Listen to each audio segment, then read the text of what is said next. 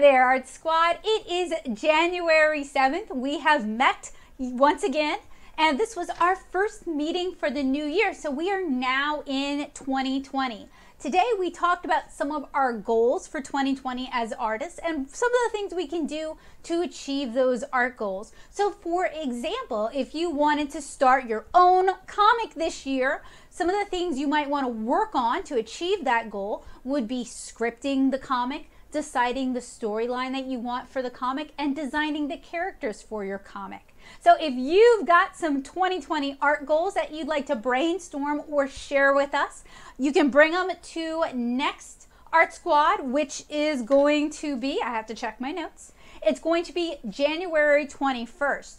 We also want to start helping you guys pursue your art goals in 2021. So we're going to be starting every Art Squad meeting with a 10-minute drawing warm-up. And this time we practiced by drawing cats from reference, all sorts of different cute cats and kittens.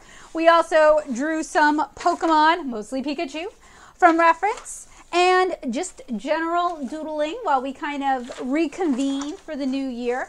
But next week, we're going to be using the website Line of Action for our reference, and we're going to be doing sketches and drawings and warm-up exercises using that reference. So we're either going to be doing figure drawing, facial expressions, animals, or scenery, and we're going to pick a different topic every week. And we're going to start doing 15-minute art lessons with Art Squad. Since so many of you guys enjoy anime and you enjoy cartoons, we thought it would be really fun to help you guys improve your art and show you guys how we draw those things. So for January 21st, we're gonna do a mini lesson on how to draw anime style eyes. So you can join us by checking out the St. Charles Parish Library page. That's probably where you're seeing that here.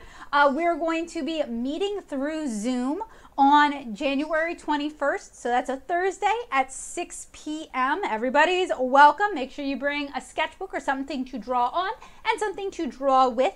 And if you ever have any questions, if you'd ever like to show us your art or you'd like more help with something, feel free to reach out to Miss Sarah, and her email will be provided for you guys, and let her know what you're looking for and what you would like help with.